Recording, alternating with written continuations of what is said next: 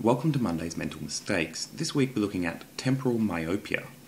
Temporal myopia is the tendency to overvalue present rewards at the expense of future payoffs.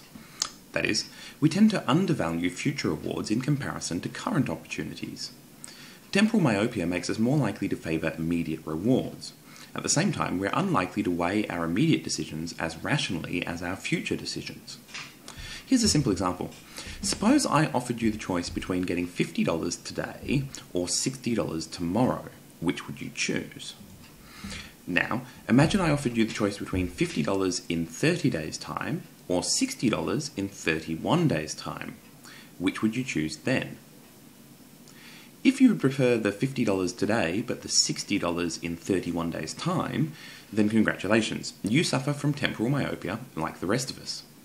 If we treat all the offers as being absolutely certain, then the two situations are equivalent, and it is irrational to have different preferences. In both cases, the question is whether it is worth waiting an extra day for an extra $10. It is only the immediacy of the first situation that tempts us to take the $50. The phenomenon of having our rationality blinded by immediacy is sometimes called temporal myopia. Other terms that are sometimes used are hyperbolic discounting, dynamic inconsistency, or temporal inconsistency. While these all mean slightly different things, they all refer to situations in which we act irrationally because of the influence of immediacy. The principal way to counter temporal myopia is to depersonalize or distance ourselves from decisions. Good questions to ask are, what advice would I give to someone else in this situation? Or, looking back on this choice, which would I prefer to have made? These prompt us to remove the immediacy from the decision and hence reduce the impact that this has on our decisions. Some of the most common irrational human behaviour has at least some of its basis in temporal myopia. In particular, procrastination, addiction, and instant gratification are all based in temporal myopia. Procrastination is essentially overvaluing present comfort over future satisfaction. Instant gratification is likewise a devaluing of your future well-being relative to present desires.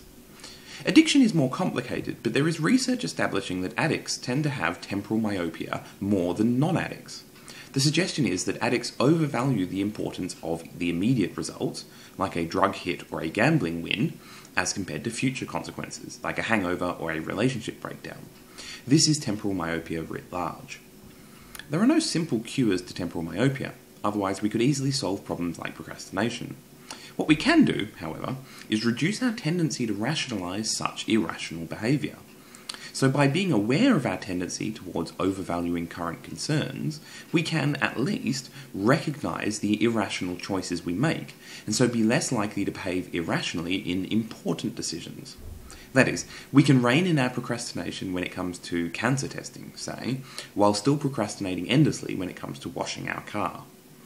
In conclusion, temporal myopia is the tendency to overvalue present concerns in relation to future issues. Until next week, may your mental mistakes be minor.